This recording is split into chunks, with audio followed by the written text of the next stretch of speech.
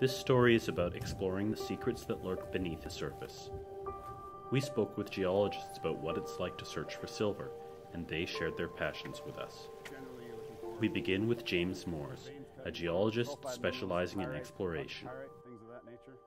The weathered surface is very good to look at first before you take out your hammer and start breaking bits off, because the weathered surface brings out a lot of the texture and a lot of the mineralogy. You can tell by the different rates at which minerals weather.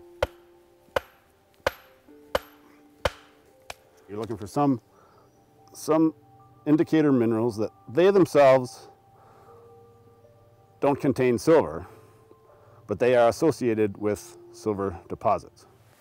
You're looking for the smoke surrounding the fire.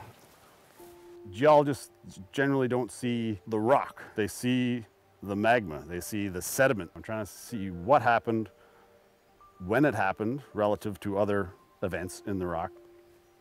And from a prospecting point of view, whether any of those events had an economic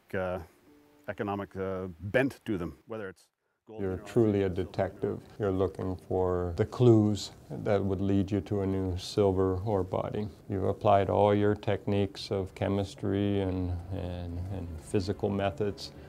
The only way to really prove whether there's something there is to bring in the diamond drill, or as we call it, the truth machine.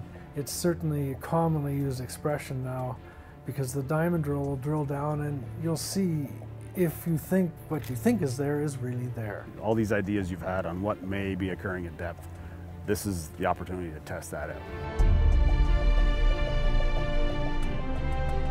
Diamond drilling is really what we call a core drill. So we're actually using a cylinder with at the end of the cylinder is impregnated with industrial grade diamonds. And the diamonds are there to cut the rock and allow the rock, the cylinder of rock, to be able to come up inside the core tube. The outer tube, that's not retrieved actually. It goes down into the earth and a center tube is pulled out. That way you do not have to keep pulling out all of these every time. If you're 300 feet down, that's very time consuming. With the drill itself, there's a big chuck on it, which is like a vise. It closes on the drill and it pulls it up, and then it's held by another vise. It slides back down and pulls it up again. And that's then screwed into a whole series of pipes. And as you drill through the rock, the core then feeds into those pipes. And after you've usually drilled something in the order of 10 feet or 3 meters, you'll then pull that rod up with the core in it. Voy a acercarme a esta llave para escuchar el interior cuando llegue al fondo.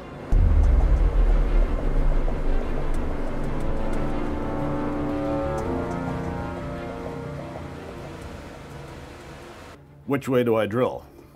Say you can't see the sides here. All we know is we have the surface of the earth. We've done some mapping, we've done some sampling.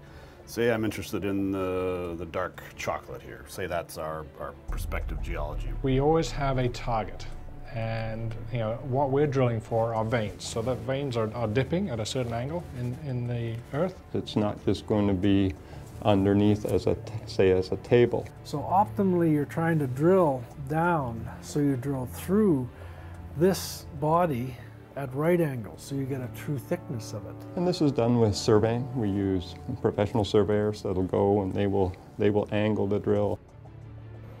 And from the surface you can generally go up to about 45 degrees, between 45 degrees and 90 degrees. You're trying to build a three-dimensional picture of what that vein is doing inside the earth, anywhere from 100 to say 500 meters below the surface. The thickness is absolutely critical. If you have something that's only 2 centimeters thick, well, it'll probably never be a mine. So once you've decided to start the drilling process, things ramp up very quickly. There's lots of personnel involved, lots of equipment. It's very noisy, fairly dirty, hard work. The rigs are turning 24 hours a day, so obviously part of the time that they're working is going to be in the middle of the night. They don't even stop for lunch. The drill will always run. It's a large diesel engine. You always smell the diesel fumes a bit. They'll start revving it up just like a motorcycle, and it'll get louder and louder. As with many mechanical components, you do have engines blowing up. Because there's a transmission, a 4-speed transmission, just like in a car, and the driller is actually shifting up. When he's further up in the hole and he's got lots of power, he can gear up into 4th gear and run the drill quite quickly, so it drills faster. As you get further down, depending on the drill, it may not have the power to turn in 4th gear anymore. The driller is sitting there and if he's daydreaming and all of a sudden he hears the sound because the motor is about to blow up because it's overheating because it's not spinning. It depends a lot on the rocks. If there's a lot of little faults and fractures in the rocks, as the drill goes through, they'll tighten up on the rods. Sometimes you'll get open spaces where the rocks have been shifting. When we hit one of those in our diamond drill rods, when they hit that, it caused a lot of problems. While you're drilling, you're pumping water down the pipes. Essentially, they're going down and then going around the core and then out to wash away the cuttings and to cool the bit. What happens when you hit some of these fissures, the water goes into the cracks and it's gone, and it's not going back and forth, so all of a sudden you have a dry hole.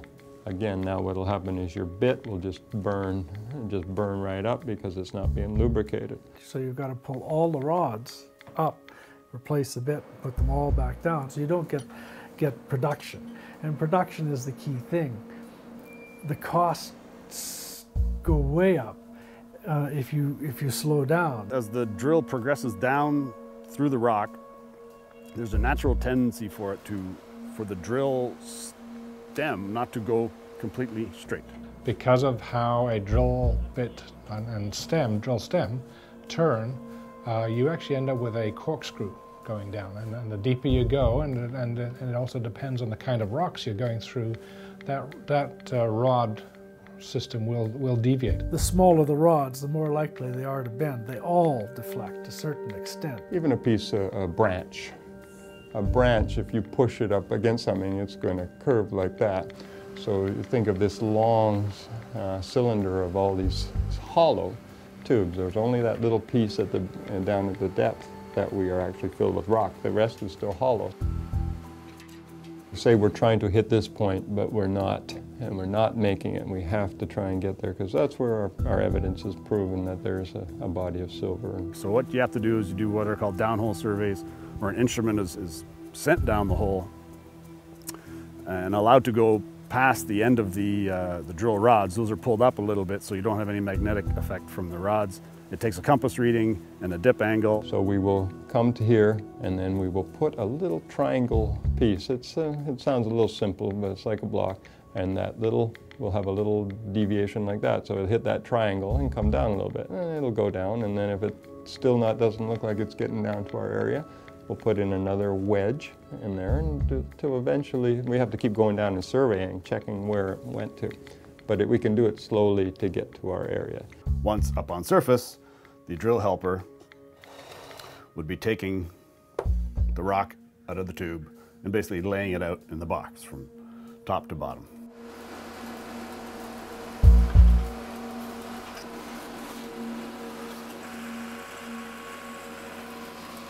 And obviously from our point of view, that's the most critical part. That's what we're spending all this money to get, this 10-foot chunk of rock. Then they cut the rock in half. So you get a very nice smooth surface. It's very easy to look at the geology. Half goes to the laboratory for chemical analysis, half stays as a witness. Although it looks fairly dull, you can see where the geologist has marked certain features with certain different colored crayons. Water is a great tool. It really brings out some more of the features and textures of the rock. Many times what we want from a core is all the angles, because we're trying to predict if we found silver in one place, where is the next place it will project to. When you actually do hit something, it's very exciting. It's very rewarding. It's like a treasure hunt. Every day you're out there looking for a treasure. There's nothing beats it. It is so exciting. To see it just coming out of the core barrel, you get a real thrill. You can actually see that mineral, and this happens in a couple of our mines where we actually know when we pull out the little cylinders of rock and the cores that we can see, hey, this has silver, eureka.